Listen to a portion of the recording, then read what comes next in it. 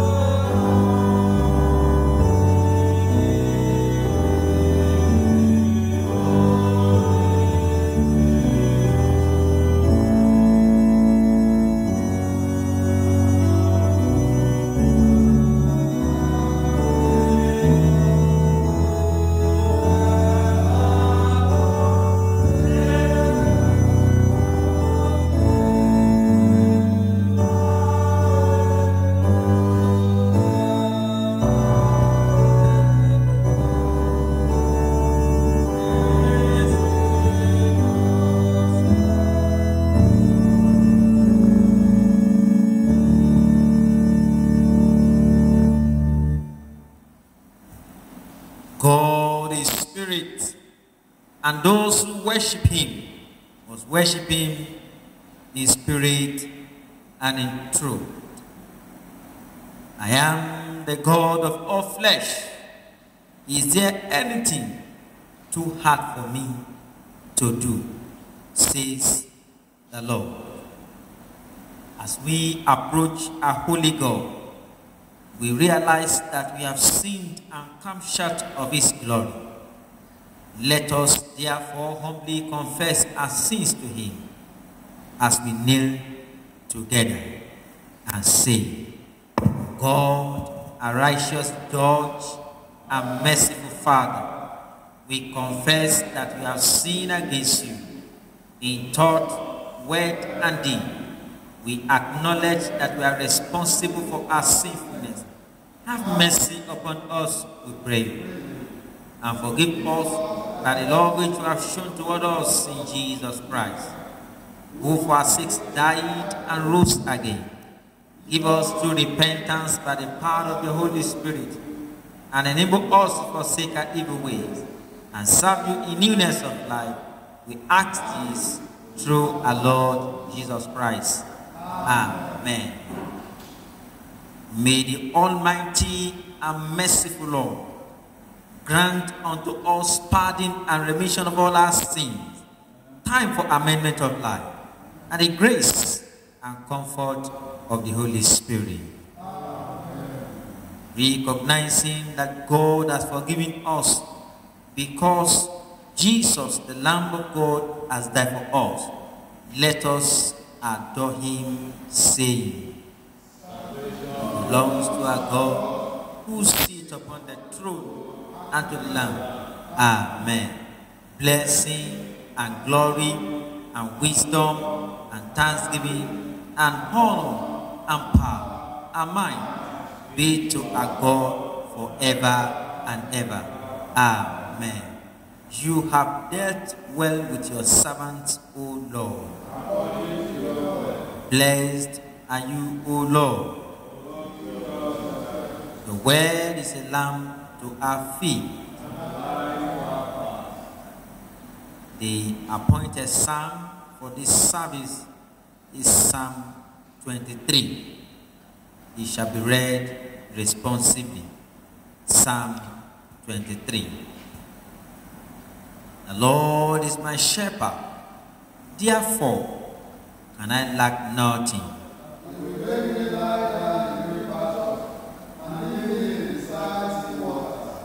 He will refresh my soul and guide me in right pathways for his name's sake.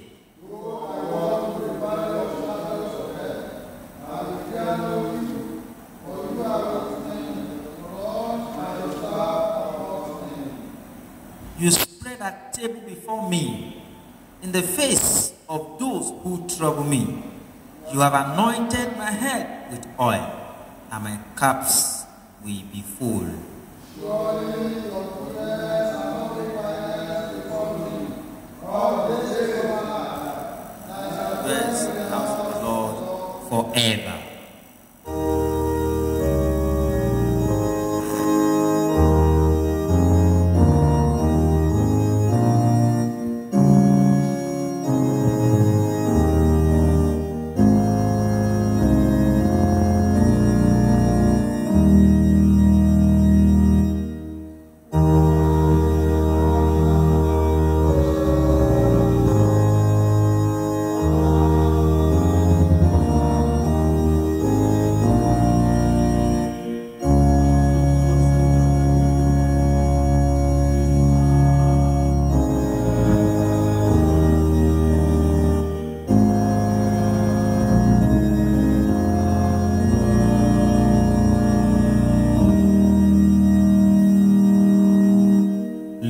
Seated.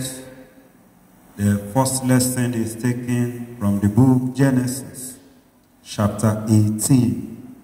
We commence the reading from verse 10. Genesis chapter 18 commences the reading from verse 10. And he said, I will certainly return unto thee according to the time of life, and lo, Sarah thy wife shall have a son. And Sarah had it in the 10th door, which was behind him. Now Abraham and Sarah were old and were striking in age, and he ceased to be with Sarah after the manner of women. Therefore Sarah laughed within herself, saying, After I am waxed old, shall I have pleasure, my Lord being old also? And the Lord said unto Abraham, Wherefore did Sarah laugh, saying, Shall I of a surety bear a child, which I am old? Is anything too hard for the Lord? At the time appointed, I will return unto thee, according to the time of life, and Sarah shall have a son. Then Sarah denied, saying, I laughed not, for she was afraid. And he said, Nay, for thou didst laugh. This is the word of the Lord.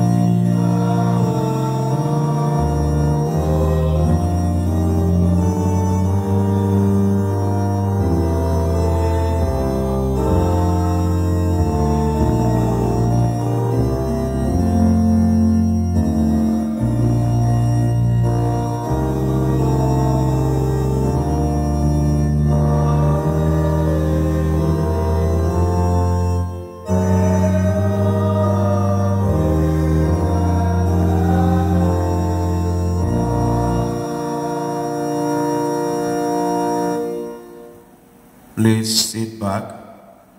The second lesson is taken from the Epistle to the Hebrews, chapter 13. We shall begin to read from verse 15.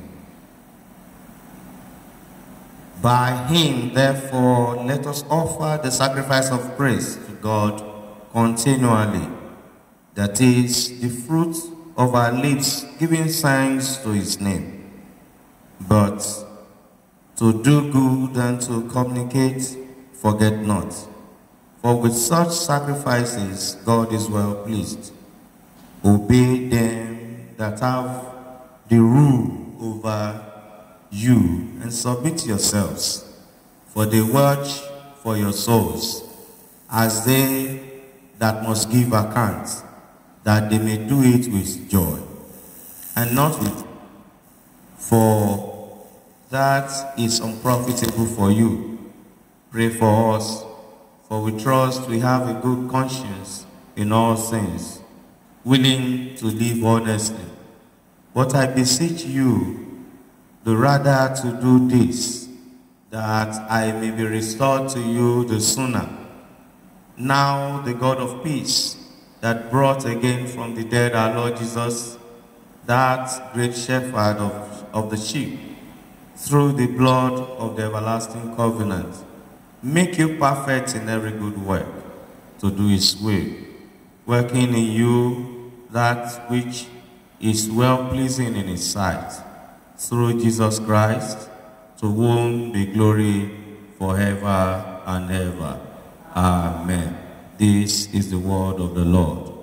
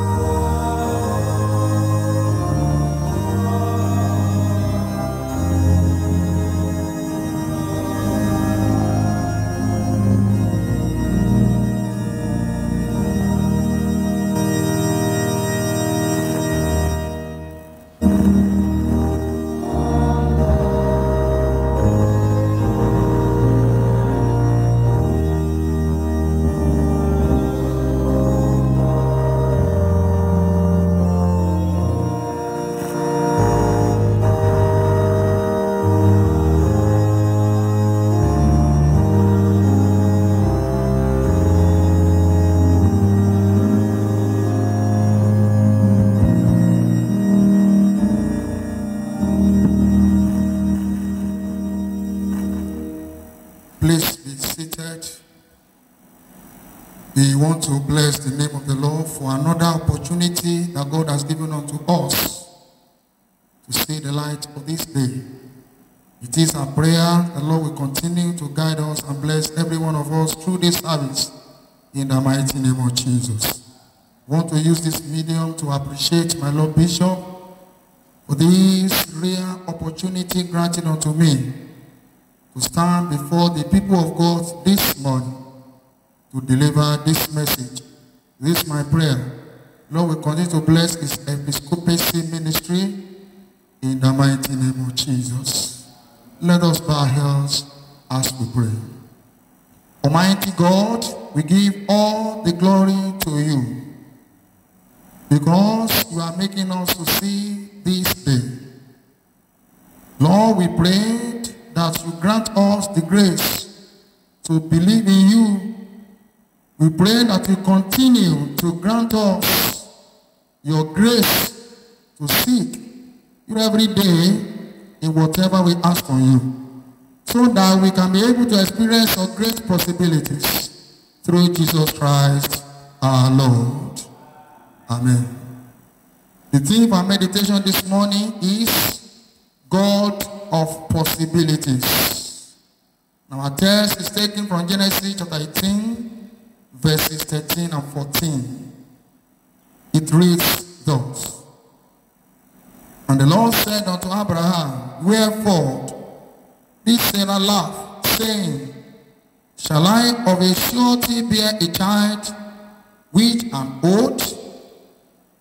Is anything too hard for the Lord?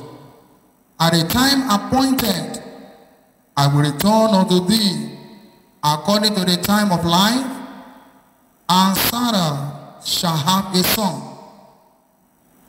in our Old Testament read this morning, that is Genesis chapter 18, verses 10 to 15, we are made to understand that Abraham was sitting at a time of the eighth day.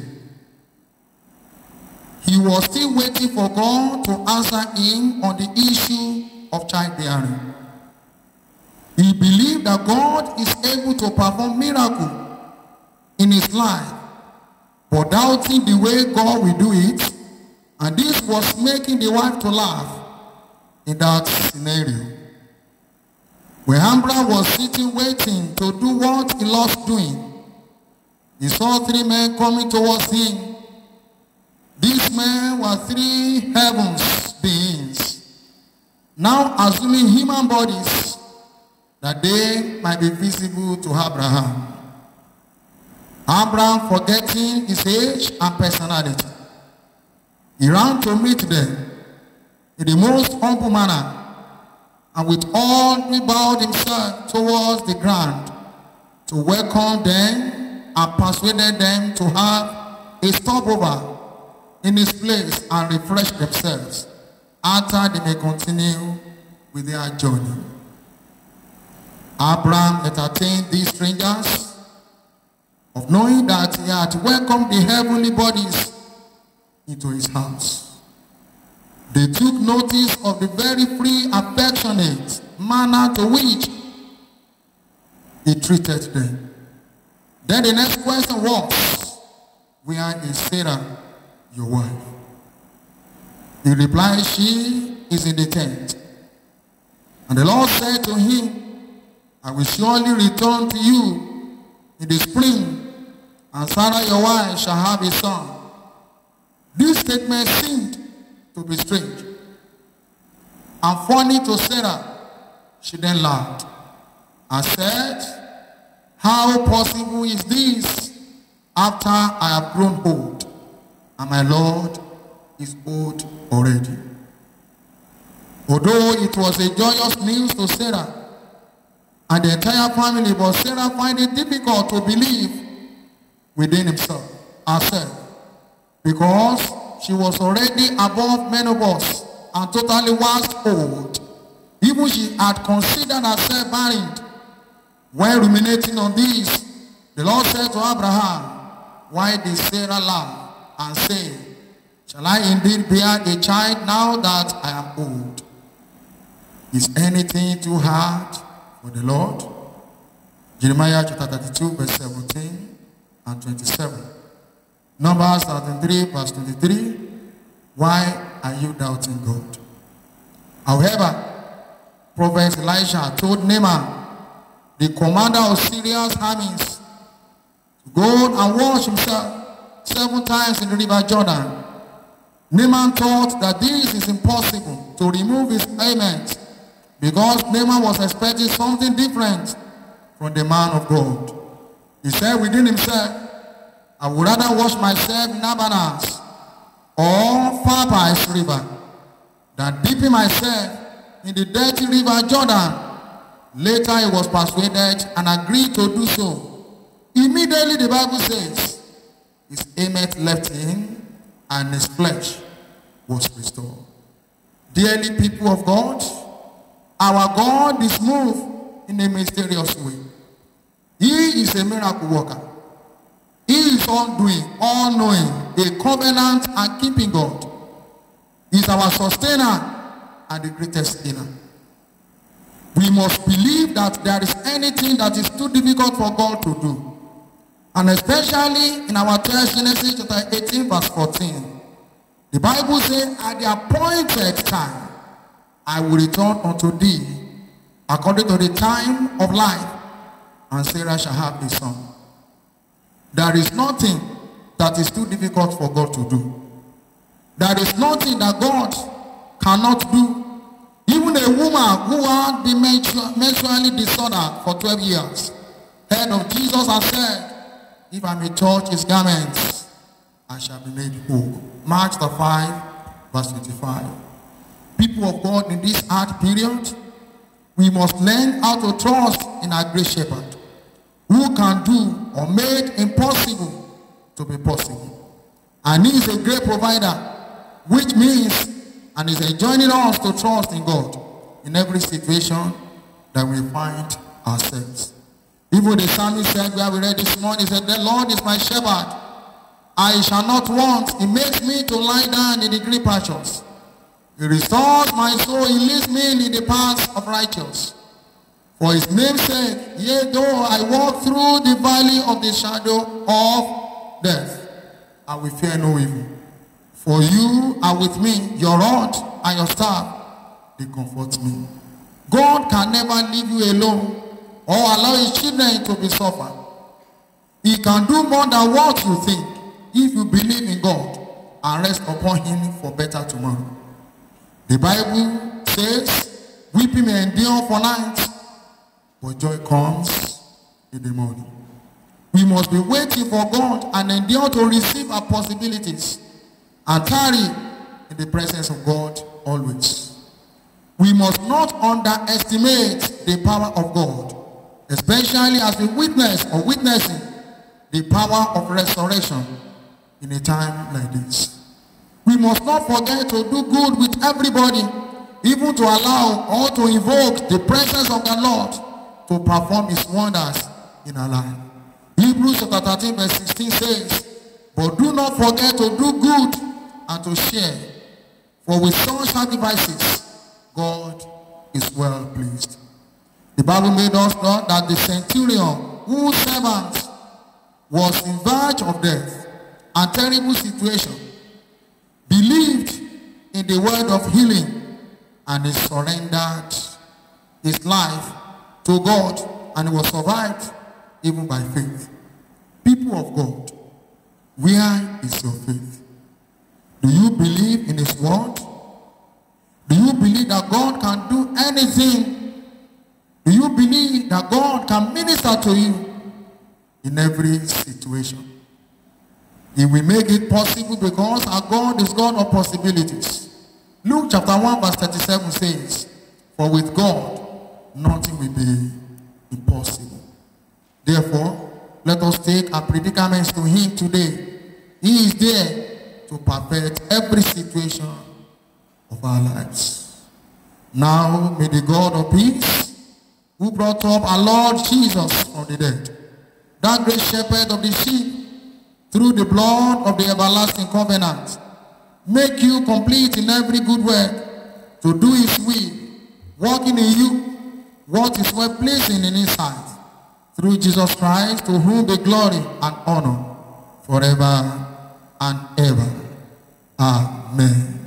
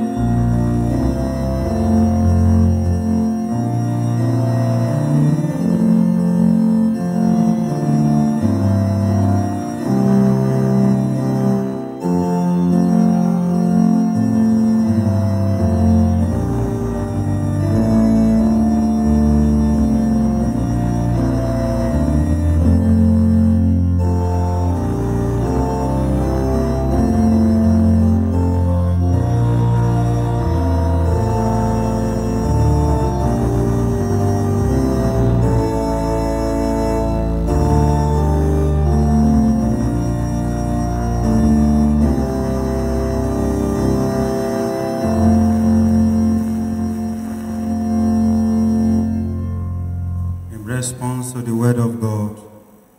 People of God, let us reaffirm our faith in the words of the Apostle Creed. I believe in God, the Father Almighty, creator of heaven and earth. I believe in Jesus Christ, his only Son, our Lord.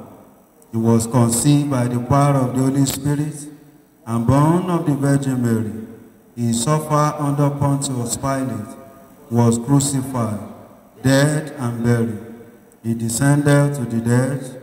On the third day he rose again. He ascended into heaven and is seated at the right hand of the Father. He will come again to judge the living and the dead. I believe in the Holy Spirit, the Holy Catholic Church, the communion of saints, the forgiveness of sins, the resurrection of the body, and the life everlasting. Amen. The Lord be with you. Let us pray. Lord, have mercy upon us. Lord, have mercy upon us. The Lord's Prayer. Our Father in heaven, hallowed be your name. Your kingdom come. Your will be done on earth as it is in heaven. Give us this day our daily bread. Forgive us our sins, as we forgive those who sin against us. Lead us not to temptation, but deliver us from evil.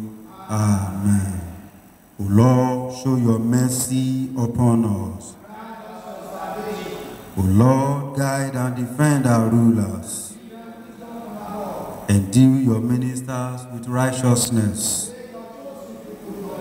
O Lord, save your people. Give peace in our time, O Lord. O God, make clean our heart within us. The collect for the weak and other prayers. The Lord be with you. Let us pray. God of peace, who brought again from the dead our Lord Jesus Christ, that great shepherd of the sheep, by the blood of the eternal covenant, make us perfect in every good work to do your will, and work in us that which is well-pleasing in your sight, through Jesus Christ our Lord. O God, the author of peace and lover of concord, in knowledge of whom stands our eternal life, whose service is perfect freedom, defend us, your humble servants, in all assaults of our enemies, that we, surely trusting in your defense, may not fear the power of any adversaries, through the might of Jesus Christ our Lord. O Lord, our heavenly Father, almighty and everlasting God, who has safely brought us to the beginning of this day and this week, defend us in the same with your mighty power, and grant that this day we fall into no sin, neither run into any kind of danger, but that all our doings may be ordered by your governance, to do always what is righteous in your sight, through Jesus Christ our Lord. In continuation of our prayer, we shall pray for our country, Nigeria, the Church Universal, and other prayer. The Lord be with you. Let us pray. Almighty God, the ruler of the nations of this world, look with your favor, we pray, upon all who hold authority in this and every land. We pray especially for our President, Bola, our governor in Ogun State, and as many that are in position of authority. Enable them to govern justly all those over whom they are set. Establish your kingdom of righteousness across the bounds of the nation, and bring in your reigns of peace under Jesus Christ, our kings and our head, in whose all power names we pray, through Jesus Christ our Lord.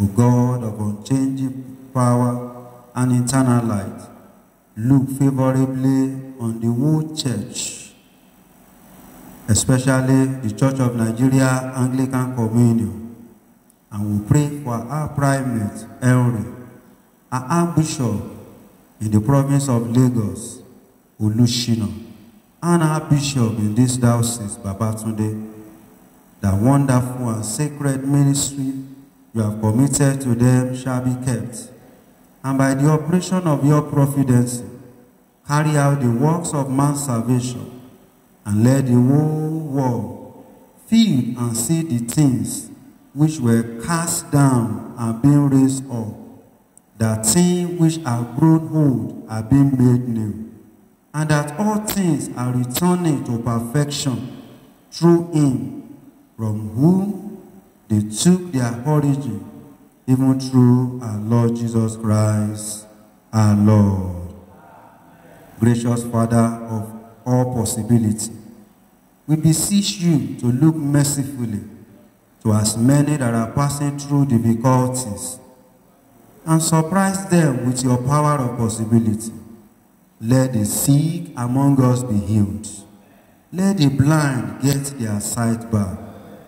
Father, visit the barren and make them fruitful among us. And let as many that are depressed be comforted in every aspect of their life. These and many more we ask through Jesus Christ, our Lord. People of God, please let's present our personal requests before our God. He is God of all possibility. Please commit the week to the hands of the Lord. This is a new week entirely compared to the previous week you have spent. Ask God to take absolute control of it, in your ministry, in your marriage, in your education, concerning your health, as touching your business. Are there any difficulties confronting your life? Can you please talk to the Lord?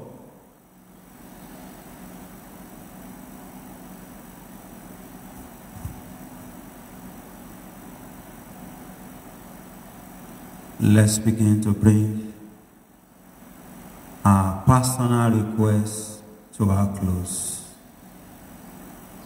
Lord, in your mercy, Almighty God, the fountain of all wisdom, you know our need before we ask, and our ignorance in asking. Have compassion on our weakness, and give us those things which for our unworthiness we dare not, and for our blindness we cannot ask, for the sake of your Son, Jesus Christ, our Lord. As one big family, shall we say the prayer of grace together? Grace of our Lord Jesus Christ, the love of God, and the fellowship of the Holy Spirit be with us now and forevermore. Amen.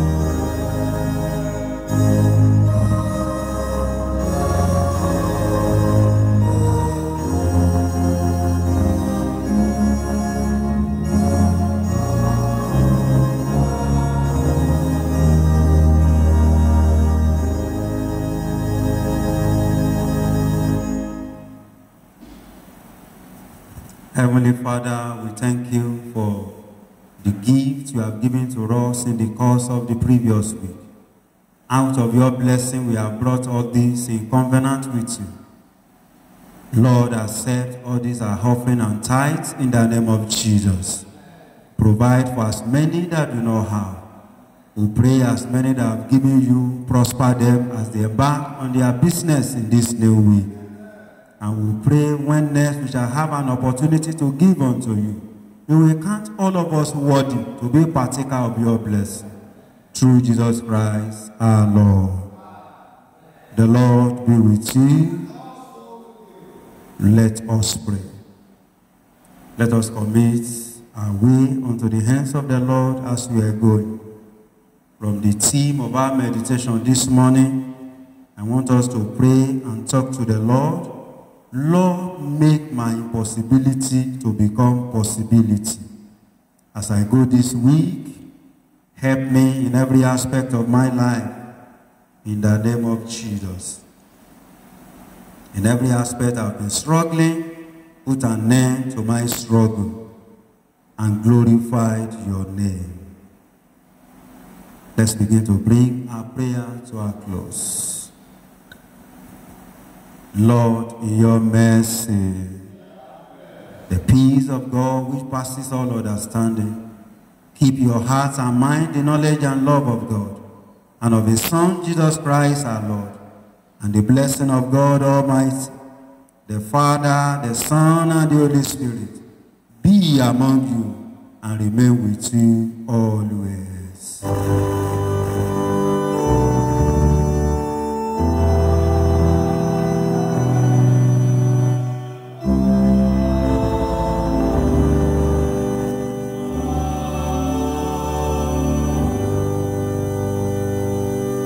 Please stand as we take our diocesan memory verse together. 1 Corinthians chapter 1 verse 18. For the message of the cross is foolishness to those who are perishing, but to us who have been saved, it is the power of God. No cross, no cross, no cross. The blessing of the Lord be upon you. Have a wonderful new week.